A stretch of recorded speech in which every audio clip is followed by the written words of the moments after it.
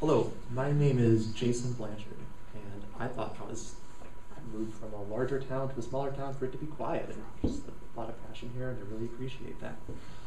I'm actually here today to express my concerns regarding the proposed electric vehicle battery plant. And I realize that the board is going to be voting on the transfer of properties, but I would like kind of everyone to recognize that the ultimate consequence of the transfer of those properties is going to be the sale of it to Ford.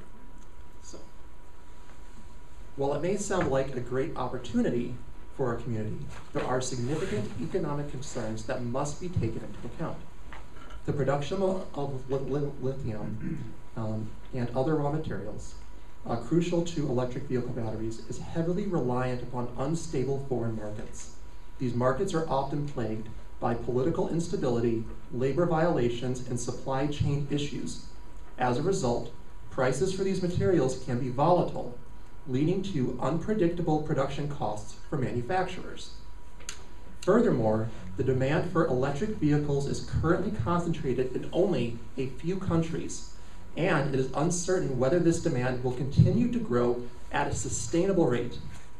A sudden drop in demand could leave the proposed plant vulnerable to a boom and bust cycle, which would have negative consequences for our local economy. In addition, lithium has been linked to numerous environmental and social issues, including water pollution, deforestation, and human rights abuses. These concerns could damage the reputation of our city and negatively impact our local economy. Finally, while the proposed plant may create jobs in the short term, we must consider the long-term economic sustainability of the industry itself. If demand for electric vehicles decreases, the plant may be forced to downsize or shut down, leaving our community with few options for economic recovery. I heard that the majority of the jobs at the proposed electric vehicle plant site are $18 to $20 per hour.